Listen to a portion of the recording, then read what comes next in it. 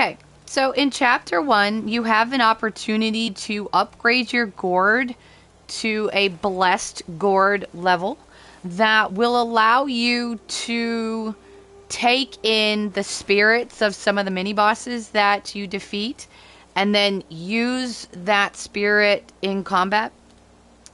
We are at the Snake Trail in Bamboo Grove, and this guy is missable if you're just like running past. So it's important that you sort of go, who's there chatting? Because you can just run past him. Have you seen those nameless souls adrift on your path? Their wheels float aloft, never to fade. Shame, your gourd serves little purpose, and mine answers solely to me.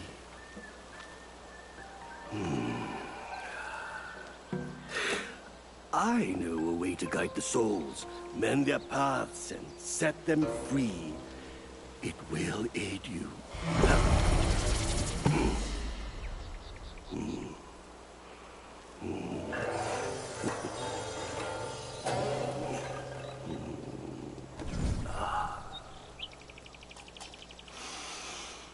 Now, this is better. This gourd, though humble, may save the lost, banish their obsessions, and guide them.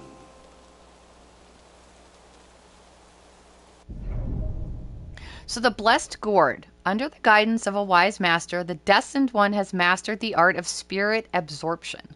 The gourd possesses remarkable divine capabilities, allowing it to absorb the lingering wills of spirits left behind by formidable Yaoguis who have been defeated. Yaoguis? I said that wrong. In here, once we come across the next one, and that's what we're going to be doing next, is there is a frog guy whose name I just cannot pronounce, that we're going to defeat, and his spirit will be stored here in this little box.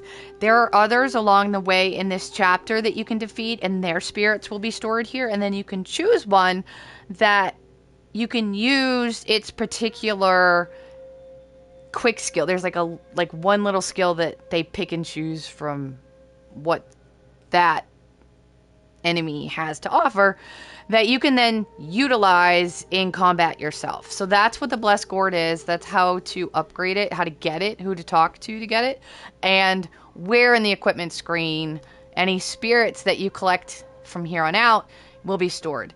Now, the Wandering Wight from the outside the forest earlier is one of these spirits. I have never defeated him early enough to see what happens if you do. So I don't know if you defeat him and then you upgrade. Like, I don't know if he's just gone or if he's going to end up in here. So I don't know the answer to that.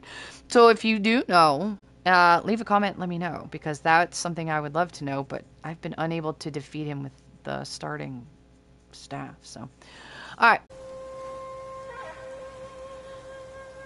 So after you get your gourd blessed, you can fight, like I mentioned earlier, you can fight certain optional bosses that when beating them will give you their spirits. So I have since done that, and I now have Bali Gulang as an option that I can now use in combat. One of the new things that you can do once you get a spirit in that slot is you can cultivate spirits through any shrine. So when you click on this, you can actually upgrade it. By defeating this guy, I got a tadpole, so that's where that came from. You'll get usually what you need to upgrade it by defeating the first one. So that's the Blessed Gourd stuff.